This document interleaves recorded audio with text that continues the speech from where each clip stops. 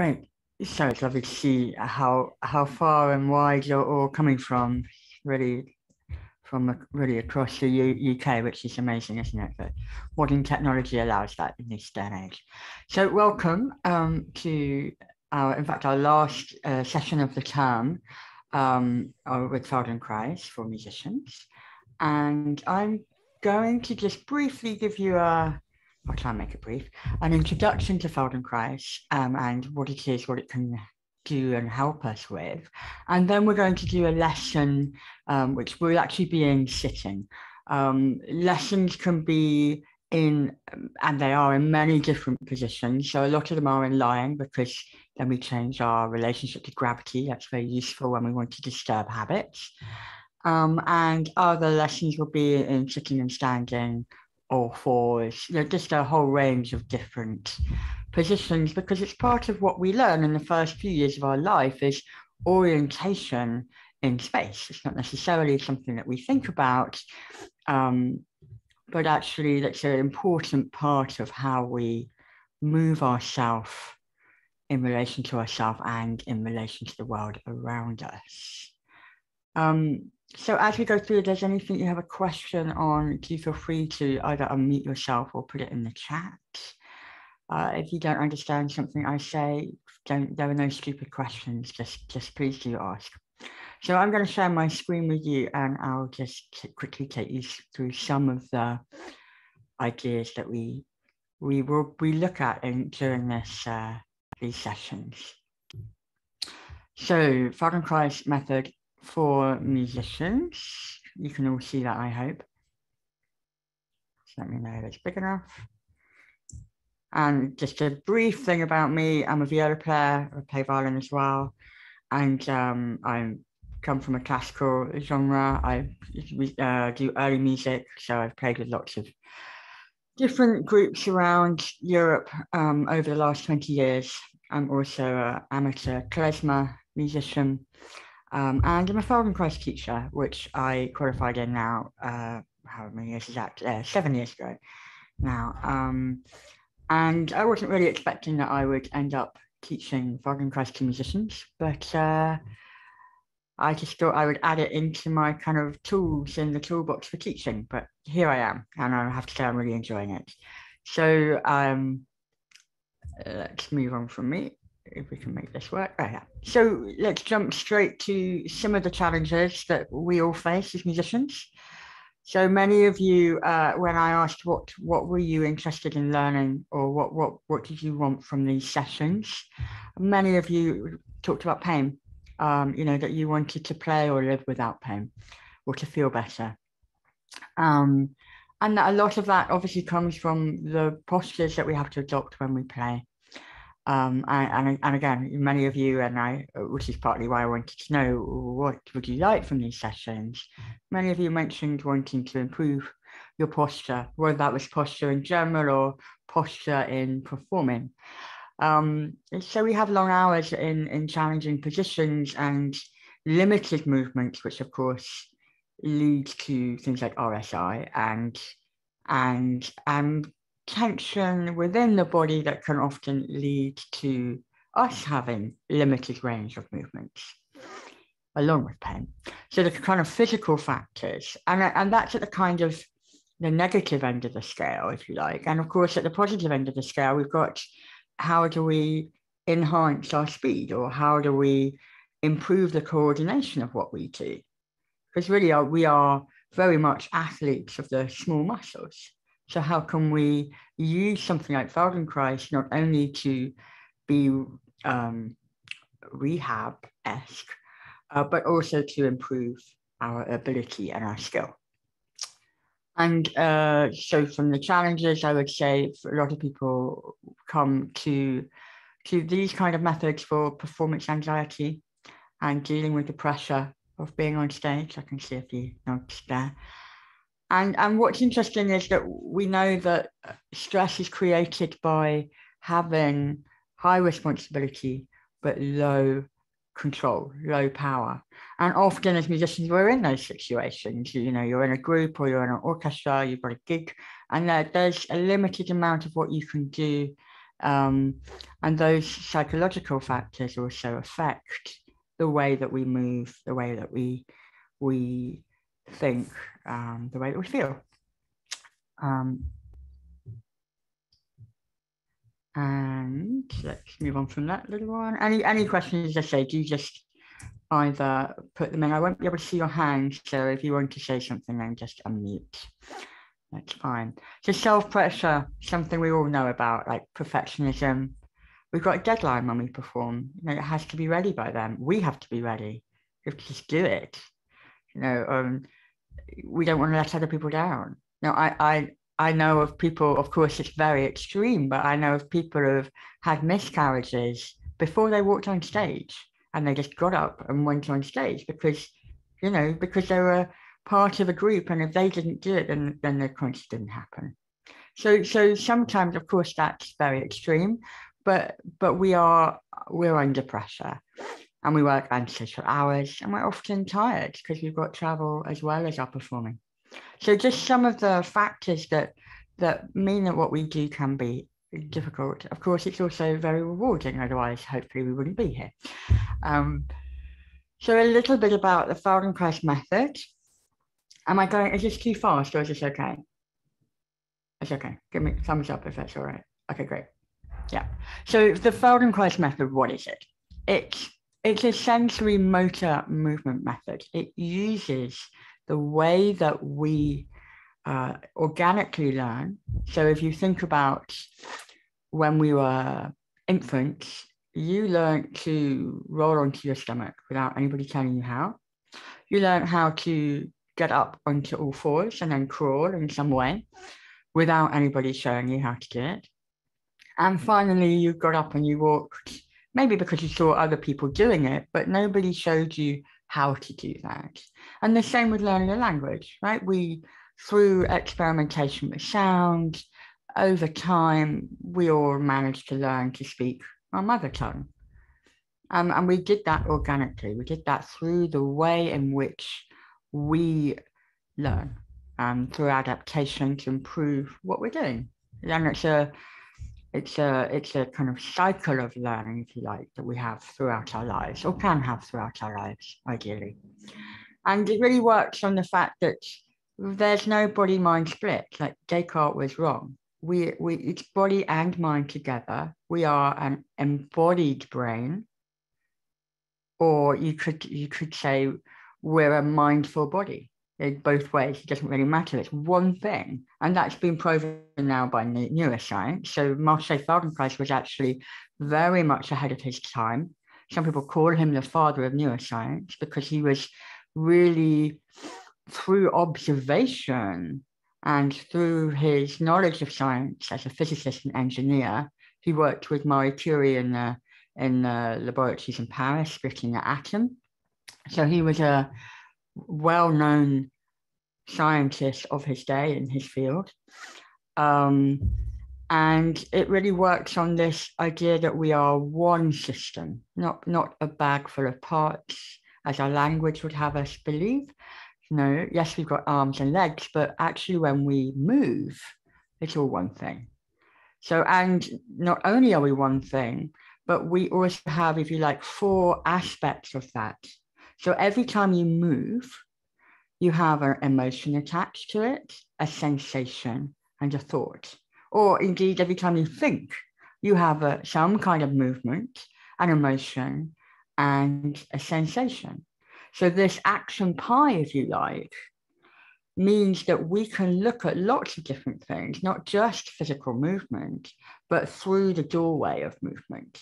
And that's a much easier way for most of us to look at psychology or emotional habits without necessarily having to either revisit trauma or go down that path of talk therapy. Although for many people that's also very useful. So I would say, and I would say Feldenkrais goes very well together if that's something that you are interested in, because it can, when we do counseling or talk therapy, it can really miss out the body. So it's a way of really helping you get to know your full self, so that you have a better relationship with your body, really, and that it feels more one whole thing. Okay, let's move on. So this is a very famous quote from Moshe, and I think very beautiful, really. And in a way, it sums up what we do as musicians, right? We make the impossible possible. We learn to play an instrument or to sing from not being able to do it. And then over time, we refine that to making it easy and then hopefully elegant. So, and that's very much the process of learning for any art form, I would say. So how can Feldenkrais help you all as performers? And it's a kind of spiral of learning, really. I often think learning Feldenkrais is like peeling off layers of an onion.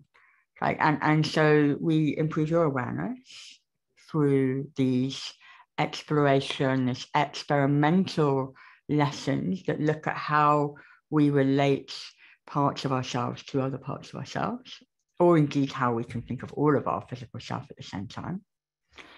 And we look to reduce the tension that you have. And often with that, I'll explain a bit more about that, comes a reduction of anxiety as we become more grounded in our physical self and more aware of not only our limitations, but our possibilities. When we are really in tune and we're able to listen deeply to our physical self, we can help ourselves with healing and injury prevention. And what we're really looking at in Feldenkrais is improving your self-image. And that's quite literal in that we create a three-dimensional picture of ourselves in the brain.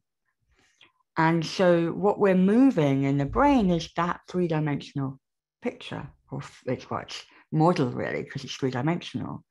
But with all of us, we'll have parts of our physical self that are missing from that picture, or they're very vague. There's no detail there. Like if I ask you to think about your right foot, and then can you wiggle your third finger, your third toe? Can you actually find your third toe in your mind's eye without touching it, without feeling it? And for many of us, that's something that's really hard. So if we don't have an awareness of the middle toe, that's going to affect how you use your feet, right? And if we can then bring more awareness to each toe individually and understand the physicality of the foot from an experiential point of view, then we're going to use that foot differently, hopefully in an improved way. So that's just one example, of course, of many areas of ourselves that we can improve our self-image in. And as we grow awareness, as we reduce the tension, as we improve our self-image, we learn over time to work with our body, not against it. We learn what are the limitations of the human form, and what are the limitations that we put on ourselves? What are the habits of our thinking that stop us from moving or doing something in the way that we want to do it? So you can also think about it as we are making smaller the gap between what we're doing and what we think we're doing. Right? That's very much something that we look at in Feldenkrais. So it's very much a process of learning. It's not something that we do necessarily just once and then leave, although it can be used like that for in crises. If we've got something going on, like you've hurt your back, yes, you can have one session and hopefully it would improve it. But in order for us to really evolve as humans, as musicians, then it becomes a practice. So, and you can imagine when we've got a better self-image, when we are aware of both our limitations and our potential, we can improve our stage presence. Because if we come back to that action pie, when we improve the way we organize our physical self, we're also helping to change and shift habits of how we think about our emotional self. And over time, we build resources for self-care so that we're really looking after ourselves physically. And then we're back around. And so it is a kind of circle of learning, of course. And awareness, why is that important? Well, because if we don't know what we're doing, we can't change anything. If I don't know that my middle toe needs to be engaged in order to successfully run fast, then and I can't feel that middle toe, then I can't use it well. So when we improve the awareness of ourselves and we improve the knowledge of what we're doing, then we can do what we want. And we're really learning organically because we're using movement, which is very much the basic building block of human learning. And through really this feedback system, this feedback loop we have of moving and sensing, and then the brain changing and its neural networks depending on what we have, what we've given it. So one of the things we're looking to do is to reduce tension, maybe not as much as Mr. Koala here, because obviously he's asleep, but most of us do what we do with too much effort, with too much tension in the system. And we want to do what's enough, not waste energy, because energy that doesn't go to making that action happen ends up being wear and tear on your skeletal system. So energy that overworking is actually detrimental to the human body, which is a very different way to thinking than most of us get told throughout our lives. Like, you can't do something, try harder. And we would say, no, if you can't do something, work smarter. So yes, we will be asking you to think more in a Feldenkrais lesson, but do less. So, and we are peeling those layers of the habits of how we work, whether that's over-efforting or anything else, so that we can recognize what we're doing, and then we can do something about it. We can reduce the tension levels to just what you need, rather than more than what you need. Or like Mr. Koala, less than you need, unless you're sleeping. Can I talk a little bit more, or have you had enough? Just give me a thumbs up if you're happy for more. Okay, that's generally more of you would are happy with a bit more. I'll just go on a little bit more, and then we're going to do some movement. Please continue. Great. So anxiety, everything we do is created in the brain or the mind, whichever way you like to think of it. And the brain controls the body. And what you see here in this picture is the nervous system, which has been taken out, which is extraordinary, isn't it? So the brain, obviously here, and the spinal cord are the main protagonists. And the nerve system, which to me always looks a little bit like roots of a tree, is what the sensory feedback goes back through. So we've got nerves that go to all the extremities through pretty much all of the body, apart from a few places like you don't have nerve endings in your diaphragm, or there are some places you don't have nerve endings internally. And that acts as a kind of an information system. And the spinal cord, of course, is your information highway. And interestingly, there are different parts of the brain which act faster, but we have less cognitive control over. So all of those times where you find yourself going backwards and then there's a car, you nearly got run over, but you didn't. Or, you take your hand off a hot plate before it gets burnt, and then you realize what happened. That's your autonomic system. If you like, some people call it your lizard brain because it's the oldest part of the brain. That's all of the spinal cord in charge, and it can react, but it can't respond. And that reaction rather than response is also part of your amygdala, the way that works for your flight, fight, freeze response in terms of danger, if you like. So, and I'm just going to simplify it all because obviously I could talk for a long time just on the nervous system, but maybe we can talk about it another time in more detail. But essentially, the opposite network that we have, which isn't a fight flight, what we call an amygdala hijack, is your direct sensation network.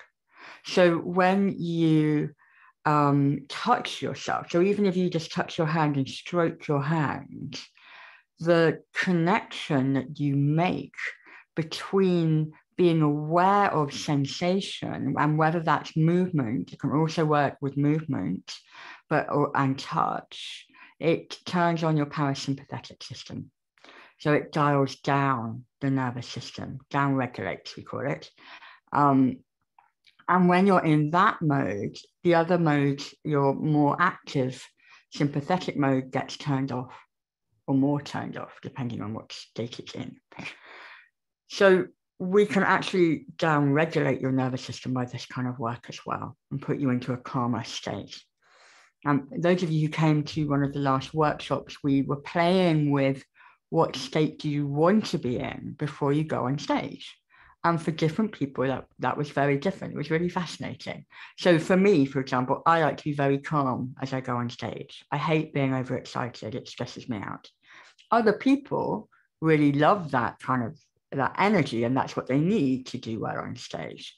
And what's good about Feldenkrais is we're not saying you should be X or Y. We're saying let's explore the range of options, and then you will choose unconsciously what's right for you. So it's very much a system where we are allowing the unconscious brain to do the decision making that it does, but we're giving more options of what you could do in order to have more choice, if that makes sense.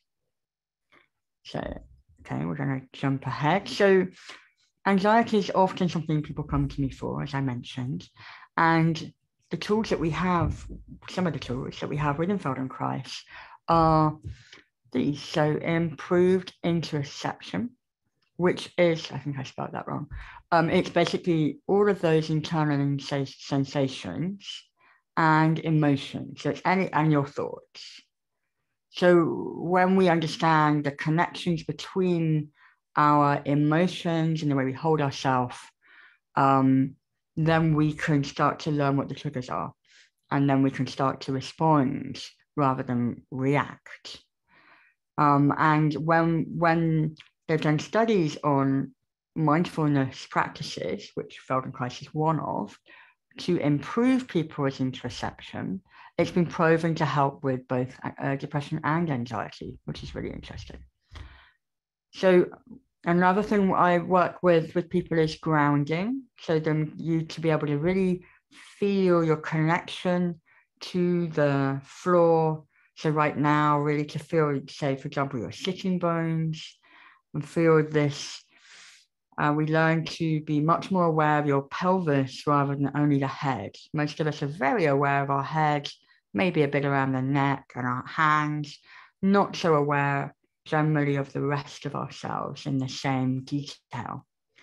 So grounding is also about improving your organization of breathing, which again, you can then start to self-regulate better, and also changing mental patterns, like really starting to recognize which mental patterns you have, which mental thinking habits that we get into, those loops of thinking, which is something that the brain produces, called the default mode network.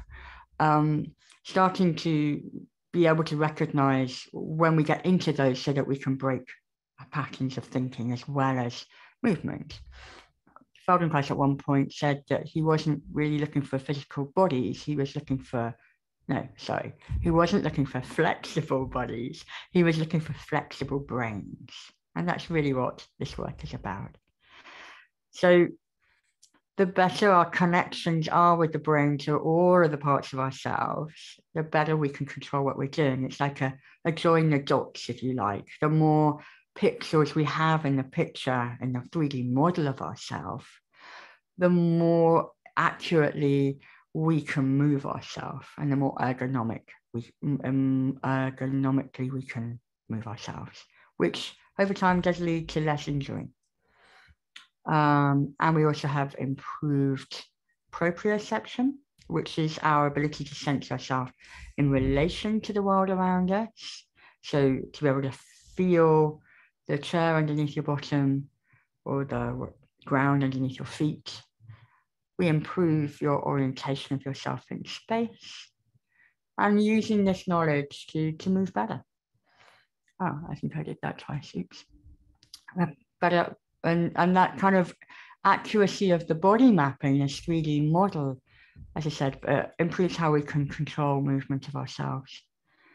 And improved neuromotor movement. I mean, everything essentially is neuromotor movement, everything we do, whether that's just raising an eyebrow or a finger or doing, playing the violin or something much more complex.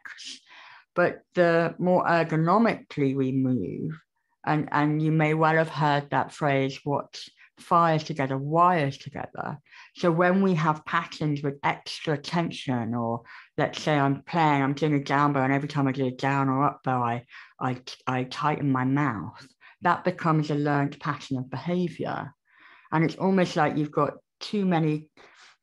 like strands of thread of one color, and then you've added in all of those other unnecessary movements or tensions in a different color. And what we do is we're trying to take out everything that's unnecessary, what we call parasitic movements, because they don't actually help you do what you want to do.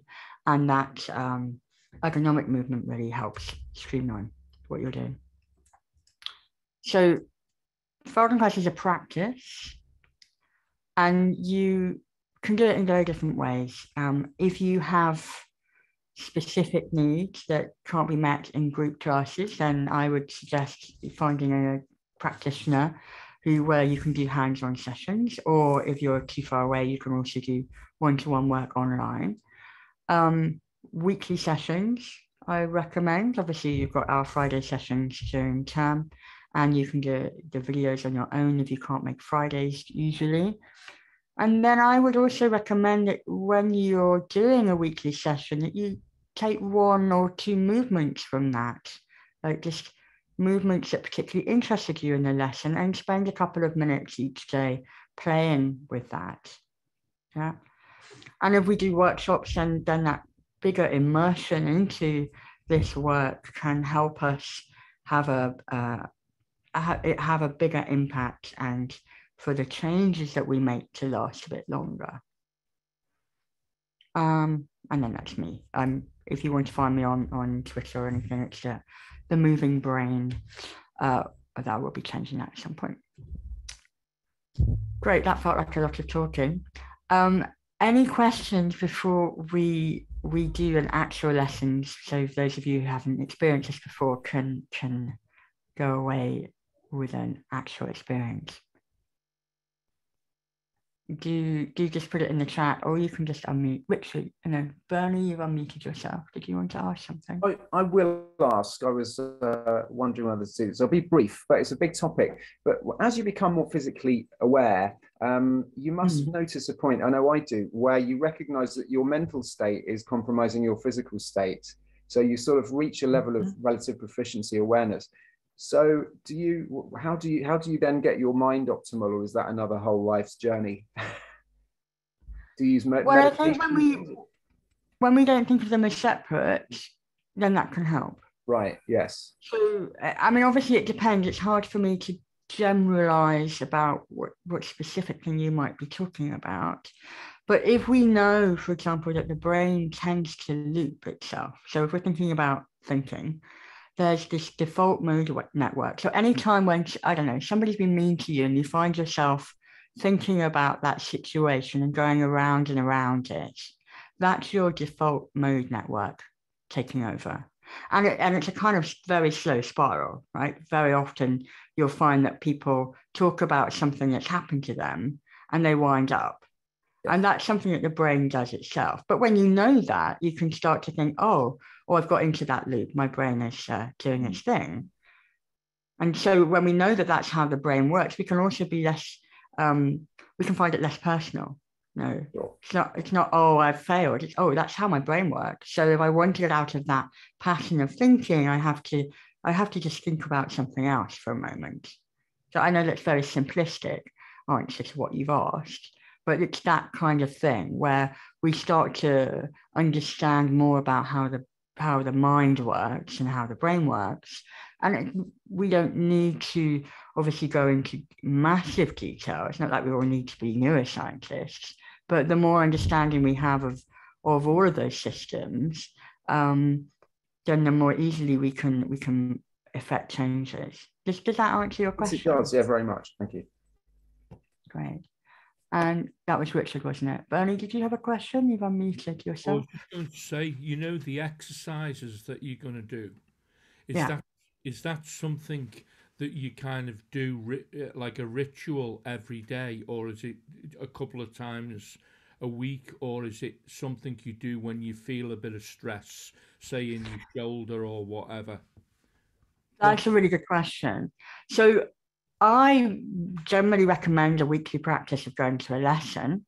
However, the more you do, like anything, the more practice you do of anything, the better you get at it. So it's really, I would say it has to be managed in a way that it can fit into your schedule. So if you have time and you can do an hour a day, well, fabulous. But if you don't have time, then do less. You could do, most of us can do a few minutes, even if you're just on the toilet, moving your shoulder and exploring. Yeah. Or and I'll show you when we do this lesson that we're about to do. Right. When we do these kind of movements as well, we can take just small aspects and explore. Oh, thanks. Yeah, that's it. Yeah, thank you. Great. And it can also be something that, you don't have regular time, or you don't want it to be a regular practice, then of course it can be something that you come to when you want it. I mean, you're all adults. We can all decide what fits for us. And again, I think that's very much part of our thinking, is that when we're learning, we have to be engaged in what we're doing, or we don't learn well. So if we force ourselves into, I don't know, doing it every day and we're not enjoying it, or we're not in the mood that day, we can't focus, then better to go do something else and come back to it another time. Because it's like practice. We want to be able to focus on what we're doing. And I'm sure you'll feel that as we go through, in order to improve how the brain is working, how it's connecting. Great. Okay, I'll just quickly look at is it possible to have an active sympathetic and parasympathetic system? I suspect that it is. Let me come back to you on that with a bit more detail, Julia. And hypermobility, yes, it can be very good with hypermobility. Often people who are hypermobile have a different problem than the rest of us, in that most of us are kind of working on freeing up our movement. And for those of you who have hypermobility, you need to move in a way where actually you're looking for the pathway of support and structure, so that it's because obviously if you've got amazing flexibility, you can make these movements, but it's like, where can you be supported by your skeleton? Great. So I'm going to ask you to come up to standing for a moment. We're going to do a reference movement without playing, and then we'll do something playing, and then we'll do a lesson.